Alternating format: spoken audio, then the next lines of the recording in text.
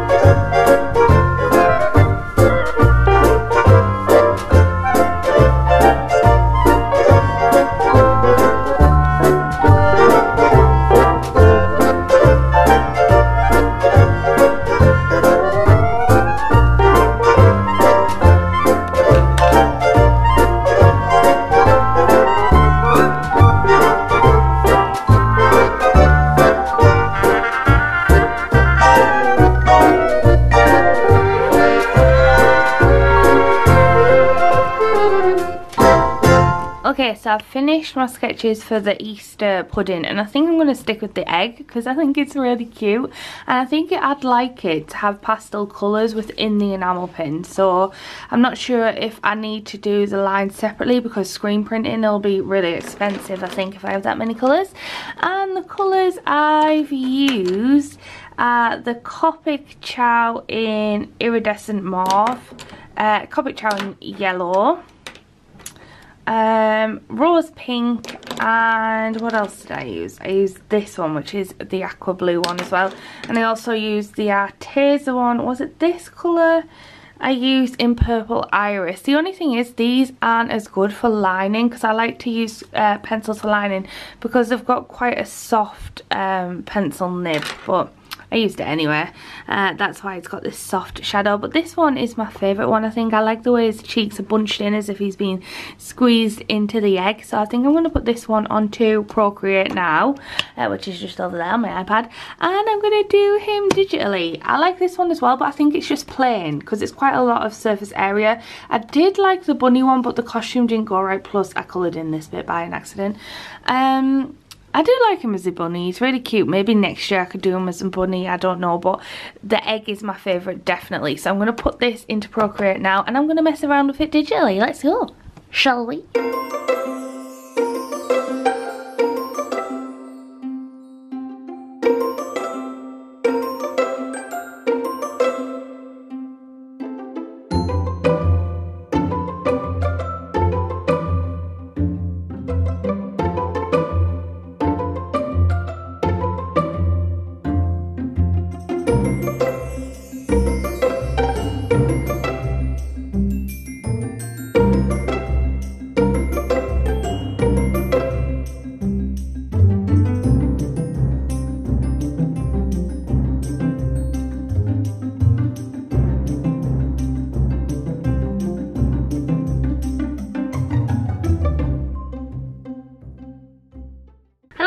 So I've just been designing some new enamel pins and sending them off. I've actually done a small enamel pin and the Easter bunny. I actually redrew the Easter bunny, as you will have seen on Procreate, because I just wasn't happy with how the outline turned out. I didn't like it at all. And now I've just designed 2 more ranges of washi tapes. Now, when I said my last washi tapes were slightly pixelated on the washi tapes, I think this was actually my fault now. I double checked the file that I sent to my manufacturer and the quality was poor on my end, and I must have exported it accidentally and reduced the, and I must have compressed the JPEG by accident. So I am now stuck with 400 washi tapes that are slightly pixelated. They still look really cute and I'm really happy with the design, but I think with my launch on Sunday I'm going to offer them at a discounted price. So I've made 2 more washi tapes and I'll show you now because they looked really cute and I really like how they turned out. So the first washi tape is this small one, so it's got the cute little s'mores having a sleep and a little butt s'more here. And then I also did a pencil one because I think this would be really cute in sketchbooks and stuff, and I would really like this on packages that I send my customers as well. So they're the 2 washi tapes I've done. So for the small enamel pin, I've decided to go for rose gold. I know it's not like this one because these are blues, but you can't get blue enamel, or not that I know. At least my manufacturer only does like rose gold, gold, silver plating, black nickel, etc. So I've had to change the colour scheme slightly to this rose gold one, and I felt it looked really nice, and I think this will look really cute on a pin. And I finished my Easter pudding pin. So this will be super small, so I wanted to keep the details quite minimal because this will be only 1 inch in size. I've got all the Pantone here. This is going to cost quite a lot because I've got individual screen prints, and the more colours you have, the more expensive it is. But he looks really cute with his little squishy cheeks, am I right? I really don't know how I've missed the pixelation on the washi tapes.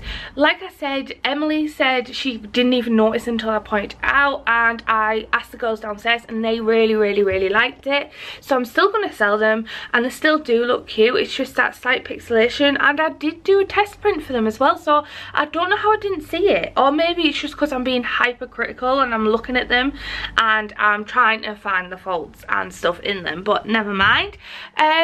So yeah, that's what I'm going to do. I'm going to do a test print of the washi tape and then I'm going to call it a day. I'll show you what the test print ends up looking like. My crickets have been on today cutting out some out of stock stuff. And I'll show you how it turns out pretty much. Let's go, shall we? Okay, so I've finished printing out the washi tape and I think it looks pretty cute. The size is perfect of the illustrations because you can still make out the illustrations nice and clearly, which is really good. The print hasn't printed the right colours just because I had it on the wrong print setting, but it doesn't matter, it gives me the gist. I just need to double check that you can see everything clearly, and you can. And they look really cute. I think they will make such cute washi tapes. I can't wait for them to arrive. I also would like to do like a Katnipp head, to have her head on some washi tapes, and that would look really cute for my parcels and stuff. But that's something that I'll probably do at a later date. But for now I'm going to send off these to get a quote for them with a different manufacturer and see what they say. But how cute will these turn out? Oh my goodness. Good morning guys, and happy Thursday. It's now Thursday. I haven't filmed much this week because we have just been doing the nitty gritty of the business, like packing orders and stuff like that. And yesterday I opened a Patreon, so it's not open to the public just yet, but today I'm going to be spending the whole day basically doing Patreon, trying to do a new video, even though look at my eyes guys, look how small and swollen they are at the minute. Since bringing in Fluffy, my cat, to the house, my allergies have been going crazy. I am allergic to cats even though I freaking love them, but it's just something I'm willing to put up with. But that just means you're going to have to deal with these small eyes. So not the greatest day to film loads of videos really, but that is what it is. I'm going to have to deal with it. And I'm just going to map out my tiers, what I can offer, what I think will be good for my patrons. If you want to become a patron, let me know in the comments what you would like to see. I can't physically ship out any physical products, which is a shame because it would have been really fun to do some sort of enamel pin club.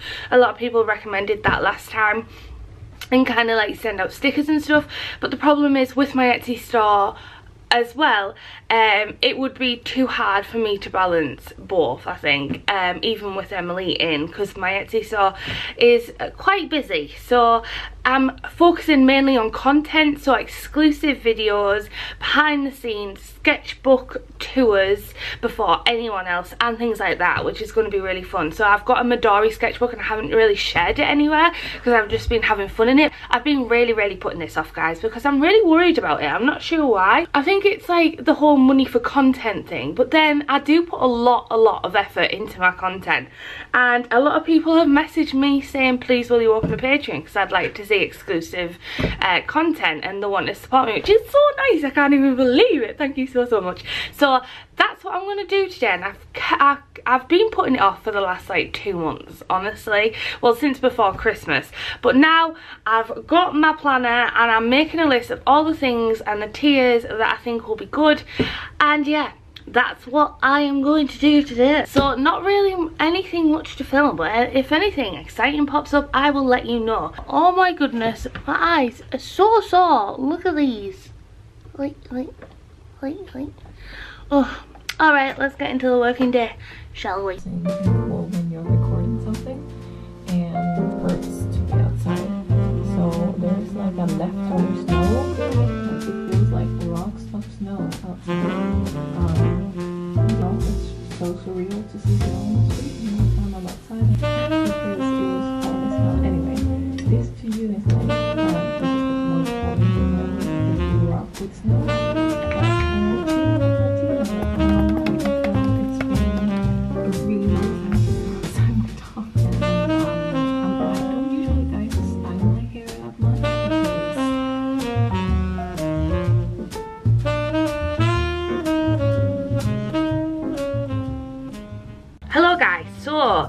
It is now 10 to 12 and I've spent so long researching Patreon rewards and then looking at my patrons who I actually pledged to. So I pledged to Leah Lexon, Sarah Faber, who's my favourite, she's such a babe, Fran Nerd, and Olivia Chin Mueller, and they are my 4 patrons. And when I was looking at the feed, my highest Patreon pledge is to Sarah Faber. She posts so much content. She is literally a Patreon god. She has not been doing Patreon very long, but she has totally smashed it. I'm so proud of her. So I've been looking at their tiers and kind of breaking down what I think I can personally give to my patrons and what I like to see when I'm a patron of them as well. Like, what is my favourite thing as a patron to them that I like to see, and what do I subscribe for?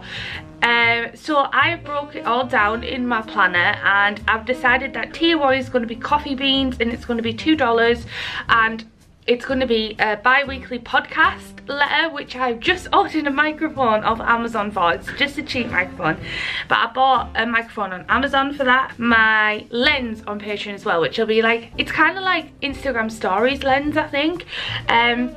So, but it will be exclusive for my patrons. So that's the $2 one. And then for sketchbook friends, they are going to get access to my sketches and sketchbook before anyone else, and sometimes it'll be just exclusive as well. So some of the sketches I share might just purely be on Patreon. Then a monthly desktop wallpaper and background, because Olivia Chin Mueller, I had her Patreon wallpaper on my background for ages, and I really enjoyed that reward, so I thought I would offer that reward. And then every month my patrons can change the background, which will be cute. So then my $10 tier, which I have called Special Video Friends, is going to be an exclusive Patreon video to only my Patreon $10, so it's completely exclusive to them. This will include things like studio vlogs that are exclusive to Patreon. It will be like sit down and sketch with me videos and things like that, and personal vlogs as well. And then also they will get time-lapse illustrations as well, so time lapses that I do on Procreate or digital work. I will post that in the $10 tier, and then they'll get all previous rewards as well, so the podcast, the sketches, etc. And then my final one I've wrote down is the Marshmallow God, or Marshmallow Senpai, and it's gonna be a Q&A exclusive video to my $20 patrons. So they will ask me questions and I will answer them exclusively to my $20 patrons. And then a monthly live stream. So I really like the idea of setting up like a live stream drawing day, or just a live stream and having a chat live with you guys, which will be fun. And 20% discount in my Etsy. Now I really hope that my $20 tier does okay, because it'll be a little bit awkward to live stream with just one person, but that one person will literally just get to chat to me, so that'll be pretty fun. So I hope that goes okay. And then obviously my Q&A, I would need to fill that up. So yeah, that's what I broke down. If you would like to see any sort of content in particular, leave a comment below. Oh gosh, I'm so snotty, because I'm so thankful for you guys for supporting me. It really means the world. And don't feel like you need to support me on Patreon. Honestly, don't. Leaving a comment and liking this video is enough, by the way. I do not want you to think that you have to go over there to show your support. You don't. Your support, just watching this video, liking it and commenting below, is enough for me and means the world. It honestly does. It really does. So don't ever feel pressured. It's just that this is like a little platform for people who would like exclusive access. That's why I'm doing it. So if you type for money, do not sign up to my Patreon. Then I'm going to edit and upload it. So yeah, quite a lot to do today. I also need to illustrate some little bits for the tiers. So down the tier section you can add a little illustration at the top, and I thought that would be really cute, because a lot of the artists that I follow do that. So I also need to do some little illustrations for the graphics on Patreon. So let's go, shall we? Hello guys, it is currently Monday and I am literally sat editing this studio vlog. I'm sorry it's late. I like to get my studio vlogs up on a Thursday usually, but I've just been so busy with Patreon. And thank you so much to everyone who pledged. If you follow me on Instagram and everything like that, you will have seen that I actually posted my Patreon on Friday and I am blown away. Like, I actually feel a little bit emotional about it all. we smashed both goals within 24 hours. I think it was like maybe 24 or 48 hours we smashed both goals. So goal number 1 was $500, goal number 2 was $1,000, which is so amazing. Oh, I'm slipping on my chair. Can't even believe it. I'm so glad now that I followed my gut instinct and left my client job to pursue Patreon, because I was really hoping that I'd be able to subsidize the loss of income from a client job through opening a Patreon. And now that it's happened and you guys have supported me, it honestly means the world. I'm totally overwhelmed. Sometimes you just have to trust your gut instinct, don't you? So yay for that. And I'm just coming at you now on a Monday because there is actually a lot more of this vlog to show, but I have so much footage from this week, it's actually crazy. This was going to end up being like a super long studio vlog, and I wanted to get this up and not delay the studio vlog any further, so I'm going to split the studio vlog into 2 parts. So this is part 1, and then you'll see part 2 on Thursday. So I'm so sorry about that, but there is just so much footage. I end up going out to Curry's and I buy a new MacBook, and I also go for a nice coffee day with Emily, and we do some Patreon related stuff there as well. So I'm going to split the vlog into parts for you because it's super long. It's crazy, and I can't delay this vlog any longer, and it takes me a long time to sit and edit. So I'm going to upload this now. Thank you so much to everyone for watching this video.